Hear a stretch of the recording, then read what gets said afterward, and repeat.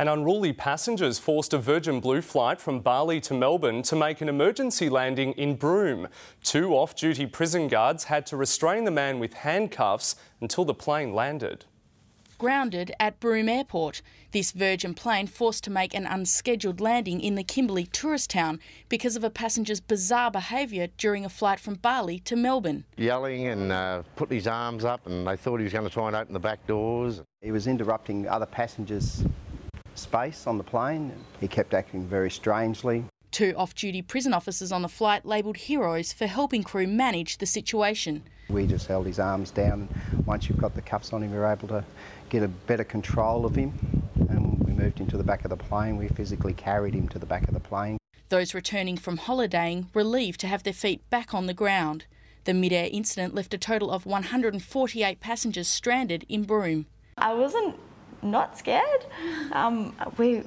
It's just not something that you see on a flight, so when it happened we were all just sort of in shock. Police met the plane when it landed. The 40-year-old Melbourne man was taken to the local hospital for a psychiatric assessment and was airlifted to Perth by the Royal Flying Doctor this afternoon. The crew and the staff, they've done an excellent job by restraining the person, and we all landed safe and we're all very, very happy for it.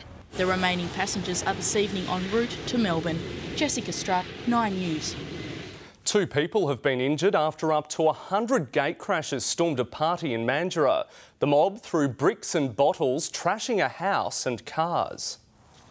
Tyron Ashton was bashed with bricks and glass bottles while trying to protect a group of girls from the violence. Got bottled there and that's when I hit the floors.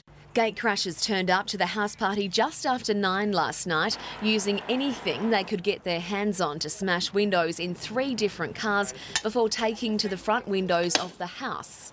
Why would people do this? So I had no need for it. I just can't believe it. It's just upsetting. It's like I didn't do nothing wrong. Chris Werrett was hosting a small going-away party at his Greenfields home when the group arrived uninvited.